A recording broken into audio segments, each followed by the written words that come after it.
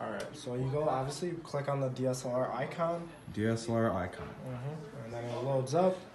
You might get a pop-up that might pop up randomly at other times. You just press close. Close. So this is the main screen, right? Got it, main screen. So first thing, you always got to connect your camera, which is the top right here. Okay. You'll have a bunch of options. On a tablet, you'll have the front and the back, and then the Canon camera, or whatever camera that's connected. Yes, I remember that. You're always going to use the Canon one. Of course. But for this sake, we're using the USB, right? Of course, because the Canon's not connected. First thing you're doing after that is the event name. This is, once you create this, it creates a separate file. You want to do this for every client. Okay. So you bring it up, you write in whatever you want.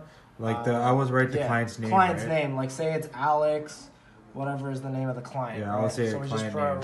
So and then you just press save. What is this for again? This is for us to this is for creating the file. Yeah, it saves digital album, anything regarding that. So it should always be the client's name. Yeah, just proof that you had this started. Okay, right? perfect. So once you create that, it starts a new template. Now you want to create the template for that event. Okay. Say this is a 50th birthday party. Okay. We go to template. Template. Right? Right. So we're gonna go new template. First thing, whatever's there, it doesn't matter. Okay. So you're always gonna have this pop-up thing. The name, right? Okay. Always put the same name. So same name. Name? Client's so name. Alex. Yeah. So we're gonna put client's name is Alex. Alex. Hold on. So we're gonna put Alex. Alright, and then once that's created, it's going to apply a preset layout. There's only one layout we use in this company, and it's, hold on, sorry, it's just being done, and then we go all the way down. It's the second to last one. It's the 3 poses double strip vertical. 3 poses double strip vertical. It's the second to last one, and it looks just like this, right? Perfect. So you don't really have much to do here. So what if it, like, I have a wedding, it's bride and groom's name and the date? Right. So first off, they'll usually tell you a color preference. Say they want purple and white. Purple and white, right? So you can do something like this. So you go click a color. So you go to background color. You go to purple. For some reason, you click that, right? So this is what it looks like. And then you want to add a text. So you said purple and white. We'll have the text be white. You want the white text. So we'll press add text. Oh, add text. Something that's a little weird with DSLRs, when it comes out, it highlights that. So a lot of people freak out when that happens. Yes. All you got to do, it's already highlighted. You just click twice right here. So you tap it, and then it's just like that. Okay. And then it disappears. You tap it once, and then you slide. Oh, I'm sorry. When that happens, you can just press undo. Okay. You click that, and then you slide down. So it's the same thing with anything. Click out, tap once, slide. Okay. Right? That's something that a lot of people mess up, and they don't understand how that works. Okay. So say we're going to create 2 lines. One says, what did we say the event was?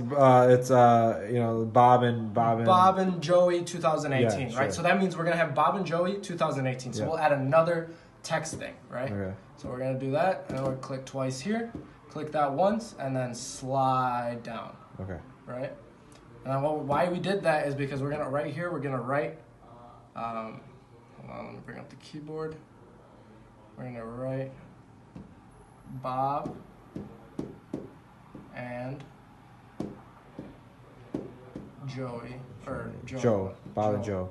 Bob and Joe, right? Yeah, perfect. So we don't want to type that again, so we always have the option to copy or delete right here. Oh, nice. You see that? Copy. So we just grab that. Oh, nice. Hold it, put it right here. Perfect. We can even change the type of font. You have font, color, whatever type of color. If you want to make it bold, drop shadow. So you can do that like while you're here. Yeah. Like, you click on it. Yeah. So you go like this.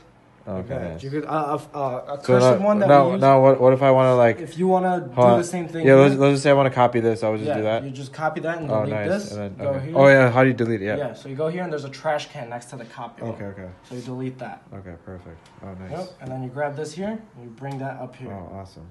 Perfect. Same thing. Easy. Nice. Looks easy, right? And then you go 2000. We haven't even you can even. What is there any like clip arts in this thing or like is that kind of hard? So say you downloaded an image of something that you like. Oh, on the you'll always have add image. Oh, okay. You do something like this. So like we have the Photobooth one. So we say click this Photobooth one. We can bring it right here. And if you want the writing to be like over it, like you see how it covered the writing. So this is the PBB logo. We're gonna grab this. We're going to try to, hold on, it's the one thing. We can put it right under. So it's layers. It says layers. So you're putting a layer under. So you want everything to be over. If you want everything to be over this, so you just grab this and then drop it all the way to the bottom. So that way, anything you write, this is the background. You know what I'm saying? So it's the background of everything. If I want this to be over, it's just like a layer. It's just like a sandwich. You're gonna put it all the way at the top. Hold on, where is it? I don't know where it went. Oh, there we go. So yeah, it's a lot of weird dragging that you have to do. Okay.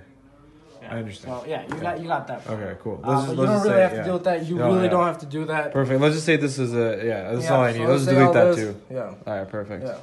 So you delete that. This is a little weird with the touchscreen. Okay, perfect. So that's how we create the template. And that's called Alex. Yeah. If it doesn't say saved, you always have to make sure it says saved. So just always press save as new.